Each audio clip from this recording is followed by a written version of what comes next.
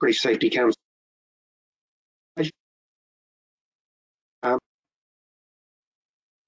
Training work engagement in remote hybrid work. Before we start the webinar, we're just going to play a video while all the attendees. This is going to take a couple of safe around well-being, and we'll be back in a couple of minutes.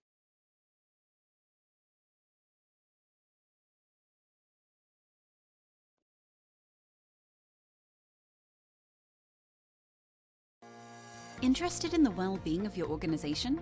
Do you find it difficult to know where to start or how your existing well-being offering is working? We have worked with experts to create holistic well-being solutions suitable for organizations at any stage, including our unique Being Well Together program, the integrated solution for all your health, safety, and well-being needs. Our research indicates that only 49% of companies have a written well-being strategy, and most of those do not measure effectiveness. Our range of solutions help you to identify gaps in well-being provision, providing clear guidance on how you can address them. Becoming a supporter of the Being Well Together program means access to tools and resources, allowing you to effectively develop and implement a health, safety, and well-being strategy in a joined-up, holistic way. You will see the health and well-being of your workforce improve and make the most of your investments. The Being Well Together program is available from British Safety Council or Mates in Mind, both registered charities.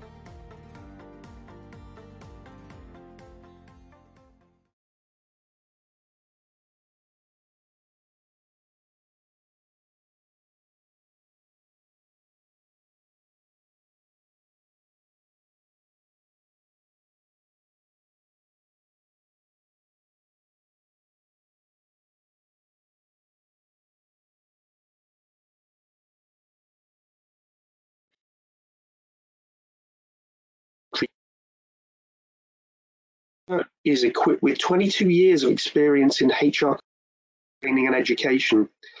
As lead consultant with countries, India, Singapore, and the United Kingdom, and has worked with managers from various sectors, education and finance. Roopa is joined Council Marcus Hurd, who will give a short introduction before we head to the main. So welcome on board, Roopa. Marcus.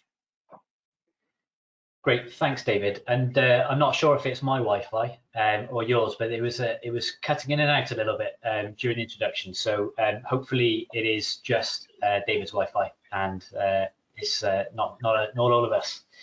But yeah, David, thanks for the intro, and welcoming Roopa as well, our guest speaker. And today, obviously, Roopa is an expert in her own area, and we've invited Roopa to talk on this particular subject as part of our webinar series for 2023. Because it's one of the areas at the moment that organizations are highlighting as being a particular area of challenge for them and something that they want to know more information about. And so, of course, as you saw from the introduction video, and for anybody that has attended our previous webinars or currently works with us within British Safety Council or Mates in Mind, will know that we are essentially in a business of identifying the known and unknown needs and issues via our assessment services, our consultancy, and our auditing, so that we can then actually put together, create and deliver informed solutions through our education, consultancy and Being Well Together program. So today, I'm not going to take any more of the limelight. I'm going to be handing over to Roopa to get stuck into the meat of the session, and I'll be joining back at the end for the Q&A. So Roopa, thanks very much. I'll hand over to you. Thank you, Marcus and David. I'm hoping you can all hear me clearly. Yes, loud and clear, Roopa. Okay, in that case, I'll get started. Good afternoon, everyone. I'm Roopa Nagoria. I'm the lead consultant at RN HR Consultants and an academic and researcher at Coventry University. And I'm here today to share my research on a topic that's very close to my heart, employee engagement and well-being. But what I'm really trying to research is how this is working in remote hybrid work. What are the factors that influence well-being in hybrid work? So this is the focus of my research: key factors influencing employee engagement and well-being in hybrid work. And I've finished a systematic literature review, and I'm hoping to write an article that would recommend to practice a practical framework to improve engagement and well-being at current times. So why I got interested in this research was especially because as hybrid work has evolved and employees demand greater flexibility, research has shown that remote work causes work intensification, but also blurring of work-life boundaries. I'll be explaining these terms a bit more in detail soon. So careful design of work is required by organizations so we don't lose the motivation and productivity in hybrid workers. So these are the key challenges. um, the pandemic had an unprecedented impact on the job demands of remote workers, and employers and employees were forced to make changes overnight. For example, in higher education itself, we had to teach, online suddenly, and we had to move all our lectures online. So for lecturers who were not familiar with digital technologies, it placed huge demands on what they had to learn overnight. And hence now employees demand more flexibility, inclusion, and well-being support. At this point, I'd like to share a very interesting piece of research by the Engage for Success movement, in which I've been involved for about 8 years now. We work with organizations to identify how employee engagement can be improved. And I think in the UK, we were doing quite well before the pandemic. But what happened during the pandemic is engagement levels fell drastically. And this could be because of a lot of workload and stress because of technology, popularly now known as techno stress. So a lot of technology related demands, blurring of work life boundaries, and that seemed to bring down employee engagement levels in the UK. um, After the pandemic, employee engagement has recovered, but not to the full extent. So if you look at the statistics today, engagement is still lower as compared to pre-pandemic levels. And this is the main focus of my research. What can we do to bring up levels of employee engagement and well-being in staff? Um, so I'm not going to go into too much details about my research methodology, but why I want to discuss this is just to explain the credibility behind all the findings that I'm sharing with you. So I undertook a systematic literature review using the PRISMA technique, which is a very popular method used in academics. And an initial literature review revealed the kind of stresses that employees were talking about today. They were talking about job demands, job resources, also technology and the stress created due to technology, but also things like work intensification. And I think this was primarily because what happened in remote work is the work-life boundaries just got blurred, and employees didn't realize that work was eating into their personal or family time. And a number of articles revealed that techno stress, for example, was a key concern that employees as well as employers were talking about. And in terms of high job demands, well-being support took a lot of significance. So there are key frameworks that came up in my research which relate to employee engagement and well-being. I think one of the oldest and most widely used frameworks in academics is the job demands resources framework, which talks about the various job demands that create stress for employees, and the job resources and personal resources that employers can provide to overcome these job demands, to improve work engagement and performance of employees. What's interesting about this framework is this framework also offers a tool to measure well-being and engagement, and it does so by measuring three factors: the vigor of your employees, their dedication, and absorption. So there is a questionnaire designed around these three dimensions that can help employers measure well-being at work. Um, so the key idea now is this framework still relevant? Because employees as well as employers are talking about work intensification due to techno stress and digital demands. So what I'm hoping to do is look at these frameworks and see how they can be made more relevant for practice. The other framework that is really key and has been discussed a lot in academia is the ASSET framework by Robertson and Cooper.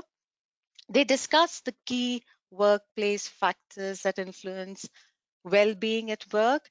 And these are the factors that we have been working with over the years, things like communication, autonomy, work-life balance, job security and change, but as well as the work relationships, that can build psychological safety and the confidence to do your work, job conditions. So in job conditions in particular, the design of job and how technology and the digital component can be balanced is what is significance today. And hence, there is a new term now that we're talking about a lot in academics when we talk about mental well-being and digital work, and that's digital well-being. How do we take care of the digital well-being of an employee to ensure that there's no technological overload and there's not too much of work intensification in employees, so this would be the focus of my discussion today. In addition, a lot of articles revealed that the causes of stressors have changed. Workload still remains as the number one stressor, but then you also have the non-work factors such as relationships and family. And this is where I think this is what's different with digital or hybrid work is, how do you balance those boundaries between your work and family? The other stressor that stood out was COVID-related anxiety, which, organizations have been tackling well. Uh, and then poor work-life balance surprisingly has now, taken a backseat because remote hybrid work does improve your work-life balance, and that has shown to improve productivity. So this is an interesting piece of research from CIPD that I thought, I would share with you today. And CIPD published this in their Health and Wellbeing at Work report. And it brings out how work-life balance and flexibility is something that needs to be managed carefully. So the shift to remote or hybrid work has brought about mental health issues, and that's why this growing significance of well-being. I think I'd like to give you again an example from the higher education sector here, because I have been interviewing a lot of staff on what has been happening with their well-being during the pandemic and after. And, in particular, one lecturer particularly spoke about the work intensification caused due to the always on culture that influences work-life balance. It becomes difficult when you're working remotely or in a hybrid manner to switch off because, of the demands on time. And hence, this is something that employers should be aware of. In a survey conducted by Engage for Success, there were some interesting findings which again, I would like to share with you um, the current job demands that were highlighted in this report were technostress. So as I said, technostress is particularly new feature that is coming up, and it's causing work intensification. But also remote work causes professional isolation and blurring of work-life boundaries, and hence the message here to employers are to provide job resources that could support the remote worker, especially capabilities to deal with new technologies. So technostress is avoided. Again, in my example from the higher education sector, the particular lecturer felt overwhelmed by all the new technologies that had to be adopted overnight, and hence has resigned. So when I asked the lecturer as to why the resignation and why she decided to leave the industry, it was because um, well-being support, although it was down there as a policy and she knew where to see it on the intranet, but she didn't know really what to do about it, who to approach, and how to leverage on that well-being support to overcome the techno-stress or work intensification. And so this is how I'd like to summarize my research. I think the key challenges that employers face today, especially when it comes to the well-being of workers um, working in remote or hybrid jobs, is that they do feel the professional isolation. And this could be because, they're socially cut off from the rest of the team. They do feel that there's too much technology being thrown at them. So employers need to think about how this can be managed and put support mechanisms in place. There are blurring of work-life boundaries caused due to the always-on culture. And we need to again think about how this can be managed, and employees can be given, they can be equipped with mechanisms to manage this. So the opportunities for employers are to put in place the right training and support for technology. I think that's required, especially if you're introducing new technology. Structured or daily check-ins for quick collaboration. This is to prevent the professional isolation that employees may be experiencing in hybrid work.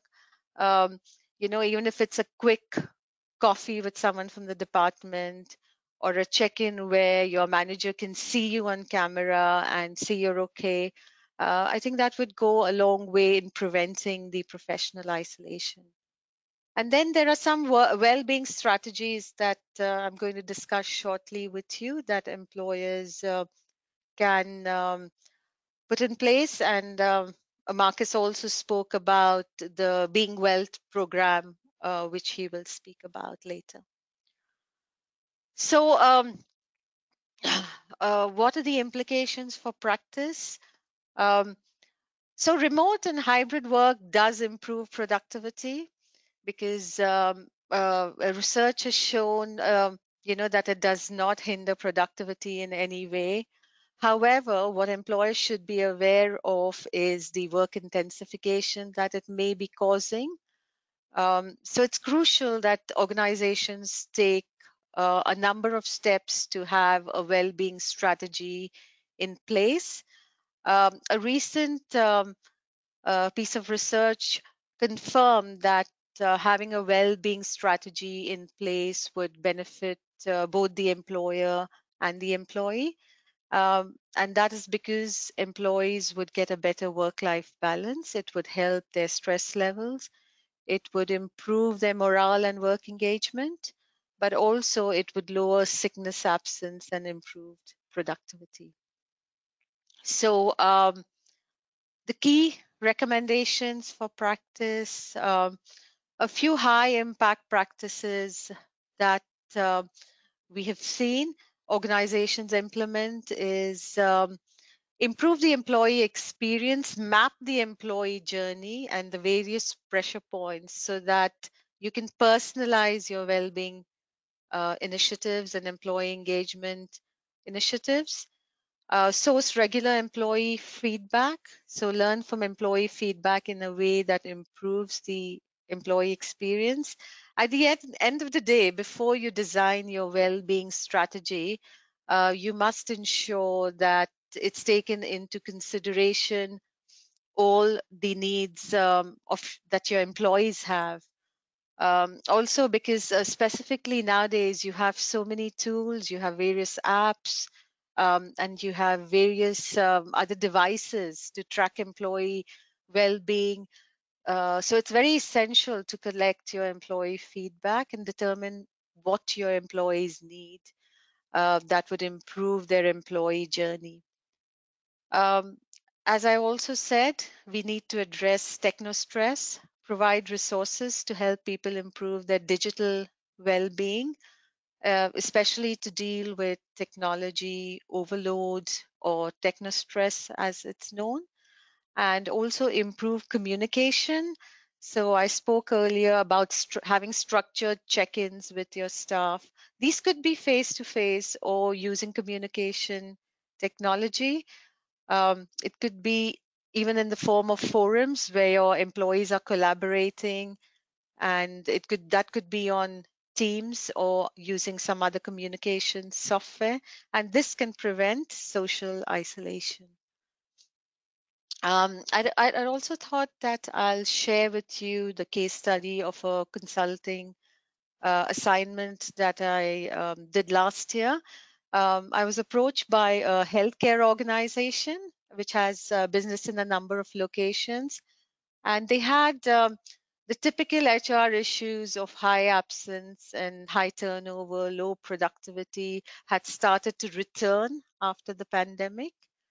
And so what we did with them was a bit of an employee journey mapping exercise, as you can see on the slides, where we map the experiences of employees at every stage in terms of what were the pressure points, where were they feeling the pressure, and what well-being interventions could be introduced at each point in the employee journey. Once the mapping was done, we personalized the journey maps to various segments of employees and recommended interventions to improve employee engagement and well-being, and gathered feedback and metrics.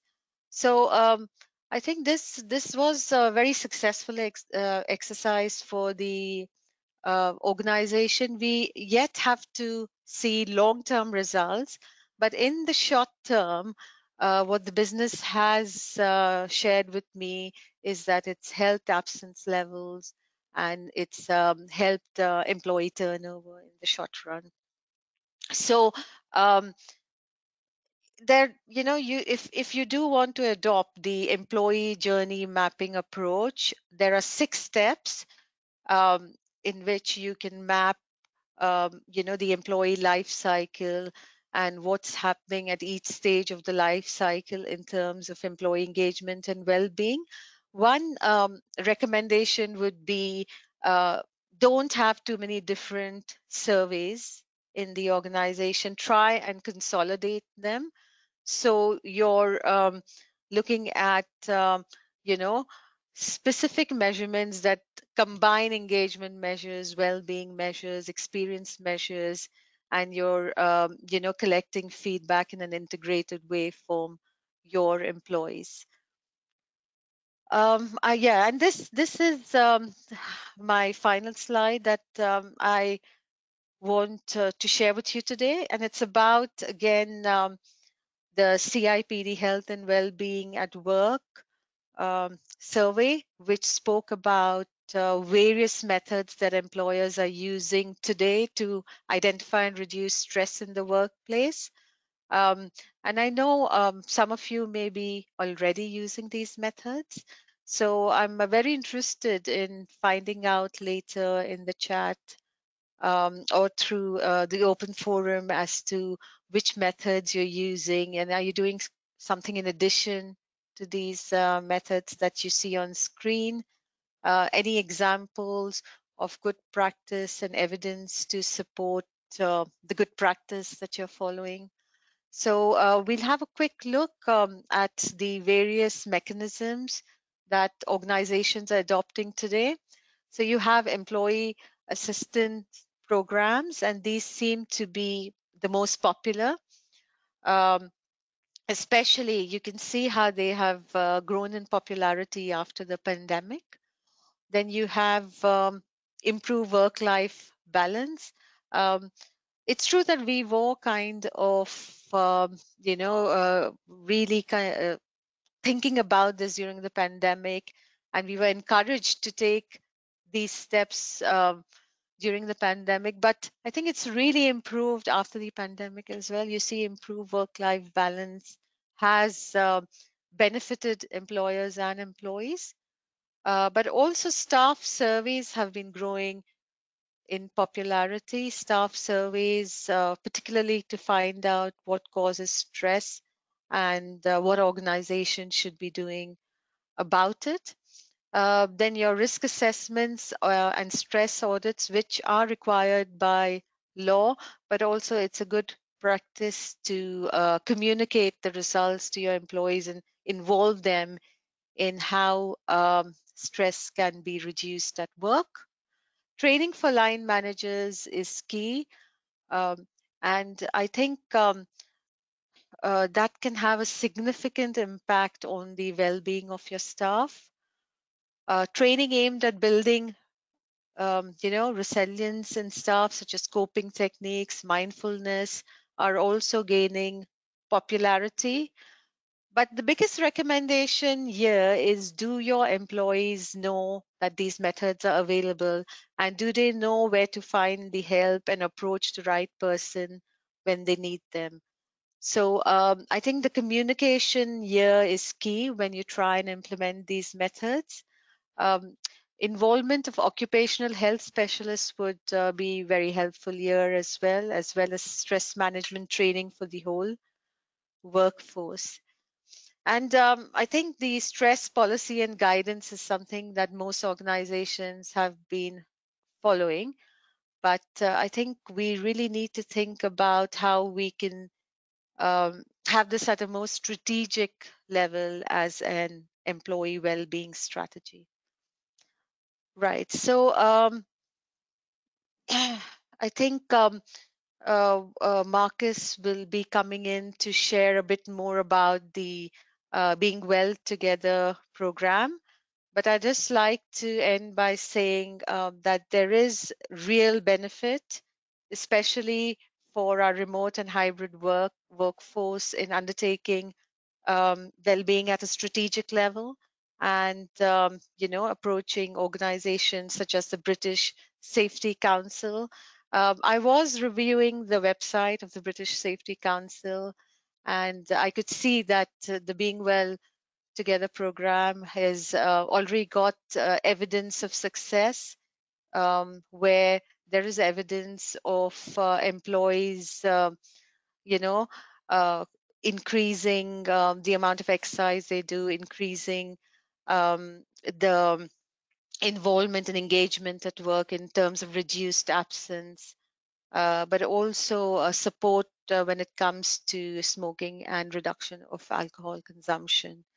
So at this point, then, I would just share my references with you as to where the information is from, and then hand over to Marcus, who will give you more details of the Being Well Together program. Thank you, everyone. Yeah, Roopa, thank you so much for going through, that particular topic, and also sharing some of your research methodology. Really, really interesting stuff. And of course, as part of our 2023 webinar series, and for anybody that's attended this webinar, which has been a particularly popular one, you are able to access a 30-minute complimentary consultation with one of our wellbeing team members. If you are interested in doing that, and to identify whether or not there's any needs that we can actually support you with, If you've got a smartphone that has a QR scanner on it, you can open that up now and you can just scan the QR code that's on your screen. And then that will take you to a form to fill out, and you can just complete the details, and then we will be in touch. If you don't have one of those scanners on your phone, you can also just send us an email to the email address that's on the screen, or of course, give us a call and just let us know that you attended Roopa's webinar today, so that we can then organise the complimentary consultation. And shortly we'll be moving into the Q&A part of the webinar, so we'll in a moment we'll be inviting our events team back into the call to share some of those Q&A. But before we do that, I just wanted to share a couple of comments as well with you, Roopa, just around some of the things that you've covered there. I think actually really interesting in that the things that have come out of recent conversations we've been having as well with some of our existing supporters. We hosted one of our roundtable events recently for our Being Well Together supporters. And one of the kind of key themes that came out of that really was communication. And you've highlighted, through a number of points within your presentation that communication actually has by itself an impact on the amount of technostress. And for this one particular supporter, what they found was that when they were getting the views of their employees, they were finding that the organization itself was communicating, but in too many ways. So they found that, the emails, the WhatsApp groups, the intranet pages, the Slack messages, all these kind of different ways that this organization was communicating actually was information overload. So it wasn't that they weren't communicating enough, it was that they were communicating almost too much. Is that something that you've come across within any of your literature review where either employees or companies are reporting that there's been too much communication as opposed to not enough? Yes, absolutely. I think, and that's been the key reason for work intensification in staff, because also because they're working away from the office. Staff really want to be involved and not miss out on any communication. So they tend to kind of spend too much time looking at their gadgets and, trying to answer everything on the same day, which is what is causing the always on culture. So there was a lot of discussion also in the CIPD applied research conference on this, how the always on culture can be managed better by employers. Yeah, and I think another thing as well, it's just one more comment and then we'll hand over to the Q&A session so people can have their questions reviewed. The other thing that I thought was quite interesting was that that lecturer that you spoke about that, unfortunately decided to resign because of the techno stress, that was presented to them. And one of the primary reasons you mentioned was that it was the not knowing where and how to get support, which ultimately led them to feel like they didn't know, how to deal with the increase in use of technology. Right. And I think it's probably going to be an area that isn't going to be easily solved. In that if techno stress is having an impact on the levels of engagement in remote workers, and one of the key factors for these remote workers or hybrid workers that are sometimes away from work, if one of the issues or blockers for them is not knowing where and how to get support, then that's going to be something that could be quite difficult to address, because one of the ways in which you provide guidance or support to them is through some form of remote technology or training or support. So in those kind of instances where the solution potentially is part of the reason for the stressor, is there anything that you would recommend organizations that are currently dealing with the hybrid workforce and the challenges that presents? Yes, I think I do agree that we do need the technology, and it's extremely helpful in providing us tools to support employees. But I think if employees would prefer to speak to a person and see someone face to face, there should be alternatives. It doesn't mean that you've got to employ a lot of staff again to be on site and see someone face to face. It could be that you give them 2 hours in a day where you can drop in somewhere and probably get help with something that you need. So I think again, the support could also be available in a hybrid way rather than just being available online is what I would recommend here.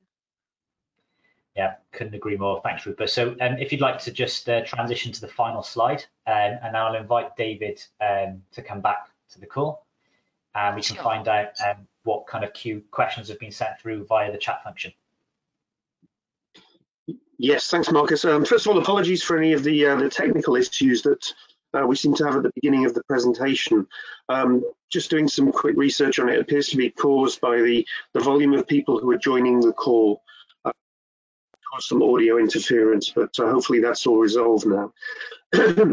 So let's move to the Q&A. Lots of questions coming. Let's start with this one for you, Roopa. Do you think demographics of staff has an effect on how we engage them? If so, what do you think is the best way to engage younger workers with older workers? And that's from Joe Sains from British Safety Council. Yes, I really think different generations want different things out of the employer, and hence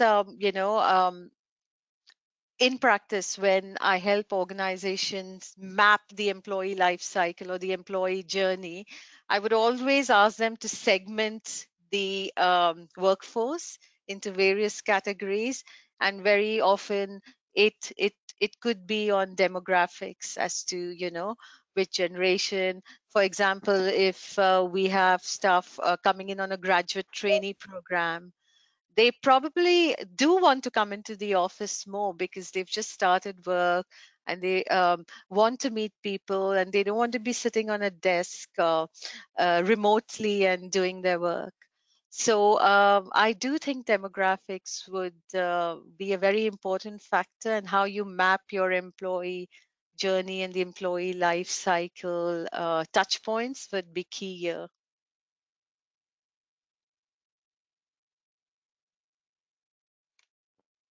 Okay, great. Another question here we have from Rachel Phillips. How can you improve the culture of the office when employees come into the office? Employees to want to engage or do not want to participate in engaging activities when arranged when they are in the office? Yeah, I see that happening. That's not new.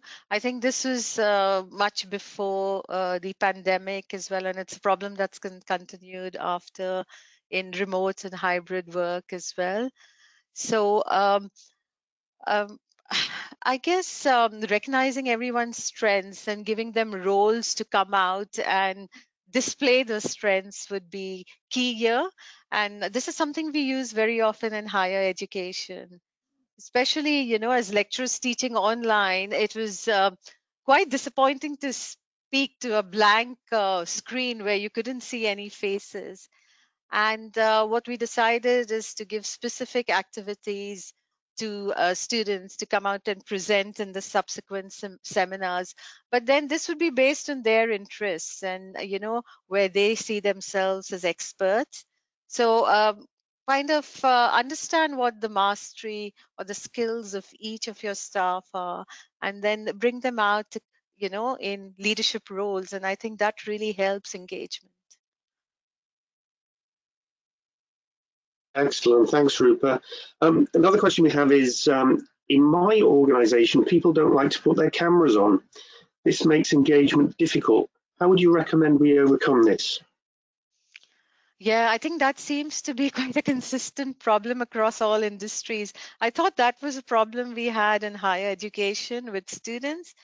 But I think also, kind of just putting pressure on them and put on your cameras now is not the right thing to do. But again, as I said, find out what their strengths and interests are and where their passions are, and pull them up in leadership positions to come and present something occasionally. Or at the end of the day, if it's like a one-to-one conversation uh, between colleagues or a line manager and an employee, you might want to highlight that it's important for the line manager to see that the team member is doing well and they're okay, and hence we do need to have the cameras on and that would lead to a better conversation. Excellent. Here's a great question for you, Roopa. I would like to collect employee feedback, but I don't know the best way to do this, nor do I have time to research to find out. Can the Wellbeing Well Together program help me to collect employee feedback? This is a question from Jane. Well, I think I'd pass this on to Marcus. Because yeah, I'd like to offer Roopa. Yeah, so what's quite interesting about the timing of that question is that I was actually thinking as Roopa was talking that it's really important that we don't actually make assumptions that people just choose not to put their webcam on. It could actually be genuinely that they don't know how to functionally use a webcam, or that they don't realize their webcam isn't on where they haven't selected to show their webcam. I've been in meetings myself with other organizations where in some cases they just didn't select their webcam because of the glitches that it would create within the calls, i.e. if they selected their webcam, then their webcam would also then become their audio source, and therefore their microphone wouldn't pick up them speaking. So I was actually thinking, rather than making the assumption that people don't want to turn their webcams on, if you understand the employees' views and where their challenges potentially are, that you can create support that's relevant to what their need is. And of course, if it is they just don't want to turn their camera on, then that's a whole other can of worms. But yeah, to come back to the question that was just submitted, yes, within the Being Well Together program, we have both an employee wellbeing survey and we also have a organization assessment tool. And so those two data sets can produce information to understand where the potential needs are within the organization. But we also do a comparison between those two data sets. So you can understand then where the gaps are between the perceptions of the organization and then the perceptions of the employees. And I think you would have seen that came up as a bit of a theme throughout Roopa's presentation, that when you address the gap between the perceptions of those two groups, that's when you can really put together a strategy that results in positive outcomes. So yeah, the short answer to that question is yes, it does. Excellent, thanks, Marcus. Here's a question from Terence Considine. He asks, from the metric you showed, there seemed to be a surge of all initiatives in 2021, but these have dropped off in 2022. Also, the HSE management standards is the least popular initiative. Why do you think the drop in applications in 2022 happened and the low uptake of the HSE management standards happened in 2022? Yeah, it's a very good question. I think remote work forced organizations to think a lot about employee engagement and well-being, and hence there was a surge. Now, whether that was an artificial surge created because of the pandemic is what is to be investigated. And so if it's an artificial surge, the drop is obvious. People are going to then give less priority to well-being and look at other initiatives. I think people really started focusing on the bottom line of the business in 2022. And hence, unfortunately, mental health, well-being, employee engagement is seeing less of a place in the business strategy, which is why we are here today, explaining why it's important and how it would benefit the business and improve key metrics in an organization. Could I just on that as well, David? So yeah, it is interesting. If you look at across the board, actually, not just in the HSE management standards, but also wellbeing support, employee perceptions of whether or not their organization and their line managers are investing in wellbeing as well. Unfortunately, yeah, there has been a dip in 2022 in comparison to the previous year. And I do, you quite easily make the assumption that the pandemic did shine a positive lens on the need for wellbeing support. But unfortunately, wellbeing is often an area where the budget will be cut as a first point of call. But usually that would be done without the understanding of the positive outputs that wellbeing, investing in wellbeing has on business outcomes. So, when organizations do invest in proper wellbeing related strategies, they do see an improvement in productivity. They see a reduction in absenteeism. They see an improved staff morale. All of these things will have an impact on the bottom line. So I think it's really important now that those that are attending these types of webinars are spreading the message of the value to business outcomes on investing in wellbeing strategy. I think it's also quite important as well that HSE, recently have released their 10-year strategy, one of which, one of the key points of their 10-year strategy is to address the causes of stress within the workplace. And of course, they produce guidance on how to assess the risk of stress within an organization, but then also what to do about the causes of stress within an organization. So there are tools and services that are available to us in order to see an improvement in those numbers. Excellent, thanks, Marcus. I'll just answer a question that's been asked by numerous participants. Will the slides be available? Yes, they will, and we'll be sending them out post-event. So hope that answers that question. Now we have one from Deborah Saville, who says, we have a lot of our wellbeing support and guidance on our intranet, but this isn't very accessible to our frontline staff who work away from the office, who only have access to smaller mobile devices and are more hands-on workers with less interest in digital engagement. Do you have any tips on how to positively engage with and support these workers? Yeah, I think this is a very popular topic in HR now. How do we support remote workers, especially with the growth of the gig economy, and with a lot of our employees never coming to office? How do you kind of involve them in the policies and practices in HR that you have to support them? I would say if the budget allows, have workshop day or a conference or a seminar where you bring everyone together in one place, and involve them in the support that's there for them. And if it cannot be organized in one location, you could have well-being champions do it in different locations where your business is located.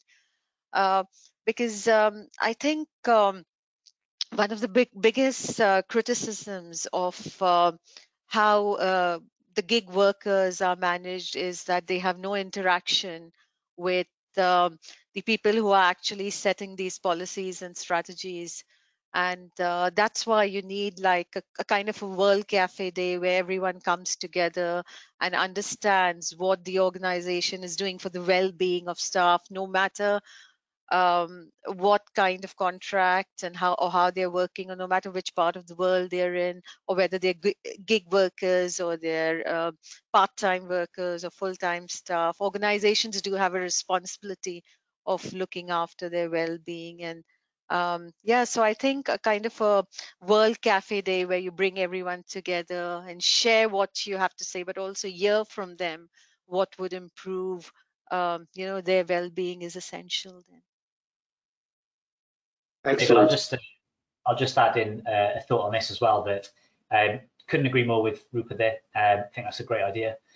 And further to that, one of the things that Gallup released in their research last year was they showed that the frequency of contact between a line manager and an employee had a direct impact on the percentage of engagement from those employees. And so of course, an intranet page can be a fantastic tool for communicating because it is point of need access, 24 hours a day. Anybody can go onto the internet page at any point and see the information, and it's consistent for all. But you can also have regular contact with a line manager, which a line manager can then produce the high-level points that might be being put onto the internet page. And in Gallup's research, what they found was that regardless of whether or not a team was based in a location and seeing their line manager on a day-to-day basis, face-to-face, or if they were working remotely over 80% of their working week, if the line manager was having regular touch points with the employee throughout the week, so up to 3 touch points within a week, their percentage of engagement was the same whether they were a remote worker or a worker based face-to-face with the line manager. So if the internet page is something that isn't working for those workers that are more out on the front line, so to speak, and not sat in front of a computer, then the line manager can potentially become a source of communication, which really they should be anyway, but that would actually help to address 2 issues there. Excellent. Here's a question that has actually been addressed in the mainstream media, but I'll ask it to you, Roopa, from Kate Martin. Do you think that hybrid/remote working is actually the issue?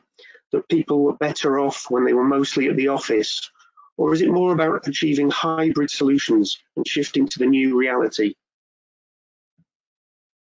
Well, research has actually proved that remote and hybrid work has improved productivity in most cases. So I think remote and hybrid work is good. It's good for employees because employees are saying they save on the commute and they have more time in the day to do things that would interest them. But provided, of course, I see where this question is coming from, provided that it's not eating into their personal time. And that balance is really important. So I would say remote and hybrid work is good. It's here to stay. It benefits employees, is what the general consensus is. Employers are still mixed in their reaction because a lot of employers are not very convinced at productivity. So employers are yet to be convinced of the benefits of remote and hybrid work, but I think we are getting there. And I think what is required is what you said correctly, is we need the mechanisms to get the balance and the support right. So if we get those support mechanisms in place and if we get structures in place, and it's with this in mind that I am wishing to propose through my research a framework for hybrid and remote work. So engagement and well-being um, can thrive in remote and hybrid work, and that is the focus of the research. So hopefully, when my research is done, I would be able to share a framework for practice that would help this balance mechanism to be put in place. Thanks, Roopa. Here's a big question from John Smale. He asks, who is best to complete a stress risk assessment? And is it best to do it for each individual or for example, a site or a department? Right. This one too, I'll pass on to Marcus. Uh, with stress assessments, because I'm not very much involved on that side of the well-being strategy. Yeah, so that's a great question. We've actually got some training that we deliver to organizations specifically around the stress risk assessment process and managing stress within organizations. So if that is a specific thing that anybody is looking for support in, then feel free to get in touch so that we can put you in direct contact with the necessary people to have that conversation. But also just to actually answer the question, stress risk assessments really should be unique to the way that an organization operates. They shouldn't necessarily follow a set structure that is applied to every organization. However, generally speaking, what we would recommend is that a stress risk assessment ideally should be completed with a department as opposed to just individuals. However, if there is a change in circumstance for an individual that could result in a significant increase in stress, then that's when individual stress risk assessments should be taking place. And then wherever possible, all of the outputs of a stress risk assessment that's completed across an organization should then feed into a larger organizational plan, rather than it just being left to departments to kind of figure it out for themselves. What you tend to find is that the reasons for stress within an organization will be fairly consistent across the organization. You will have some unique departmental specific issues, but generally speaking, if an organization approaches it as a whole, then they're going to have more of a positive stress risk assessment plan afterwards. And to be honest, I would say that doing a stress risk assessment, whilst it is, of course, really important because it can help you to identify the causes of stress, probably the most important thing is then the action plan that is written as a result of doing the stress risk assessment, and then the commitment to that action plan, rather than just ticking the box like you might normally do with any other form of risk assessment. It is something that requires a specific action plan with commitment from the organization. Can I also add to that, Marcus? So if a risk assessment is done for a specific individual, and if there are concerns, they could be recommended to an occupational health specialist. Am I right saying that? Well, Yeah, so you know, the outputs of the individual stress risk assessment potentially could point them towards benefits or, you know, support that's available to them as an employee of that organisation, or it could actually identify that there's an issue with the job design itself that is causing the stress, and therefore, if they were to be pointed in the direction of an occupational health specialist, that occupational health specialist may not actually be able to change the design of the job that is the actual cause of the stressor. So that, for me, is where stress risk assessments come into their own, because it can actually help to identify the cause of the stress rather than the person experiencing stress as a symptom of something related to their work design. So yeah, I would say, of course, it could depend, but it potentially could point them in the direction of a wellbeing support that's available to them. Great, thanks, Marcus.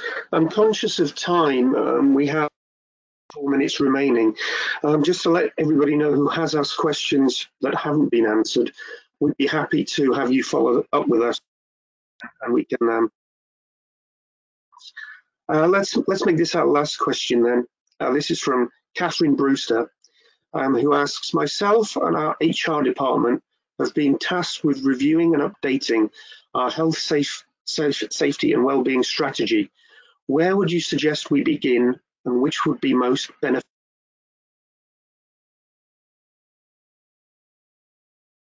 Shall I take us in, Roopa? Yeah. Yes, yeah, I think that's yours. Yeah, great. So firstly, fantastic. Good to hear that that's something that you're going through the review process of. I think there are, you know, many an organisation out there that will have a health, safety and wellbeing strategy in place and consider that to be job done. But ultimately, iteration is the most important thing of any kind of health, safety and wellbeing strategy. And the point in which, you know, where to start, how do you know where to begin the process? Ultimately, that depends on what the point of the health, safety and wellbeing strategy is. You know, what is the overall mission statement of that health, safety and wellbeing strategy? And is that being achieved in what's currently included in the strategy? And if the answer to that question is, well, we don't know what the overall mission statement is, or we do know what the mission statement is, but we have no idea whether or not we're achieving our mission statement, then the kind of answers to those questions starts to point you in the direction of where you need to start. But of course, you know, the Being Well Together program has been designed in order to be a reference point as to how you need to review where you're currently at, and then what you need to do is your next point of call in order to determine what your priorities are. So of course, Being Well Together program could potentially be a solution there. But I think outside of that, if you just understand whether or not you're achieving your mission statement, that can then point you in the direction of where you need to start.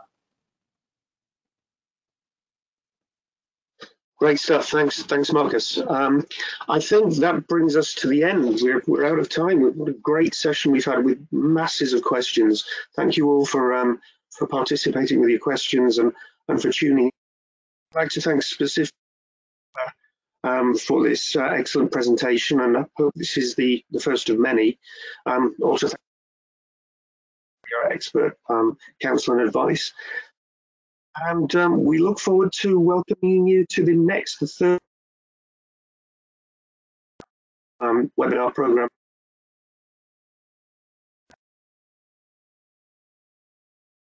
Post webinar, we really so.